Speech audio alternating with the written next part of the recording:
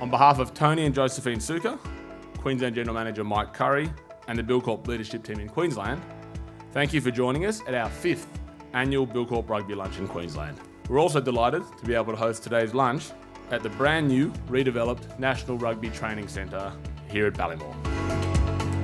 The first home for women's rugby here with the Wallaroos. It's a credit to the people in the room to have a precinct like this, a building like this. The quality of the finish is first class. So Buildcorp, Michael Rayner, Blight Rayner and RPS, it's all been a partnership. Congratulations to you guys for doing this, because I think the relationship, from my observation, between Buildcorp and the QAU, it's for the time. Relationship development matters. We're all bonded by rugby, regardless of what colour jersey we wear, what position we played.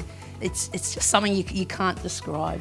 We're trying to create that, next level of training and preparation in for the 2024 Paris Paralympic Games, and hopefully we can bring home another Paralympic gold medal.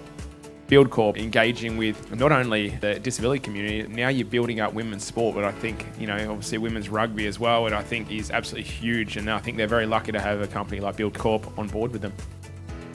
You can't afford a bad performance in a World Cup, and it doesn't matter if you win or lose a pool game, it's building that momentum and that confidence as a team. That's what really gives you that impetus going into the knockout stages, and I think this group can do that if they want it enough. To now be a part of a movement and what is going to be a golden decade of rugby for both men and women is extremely exciting.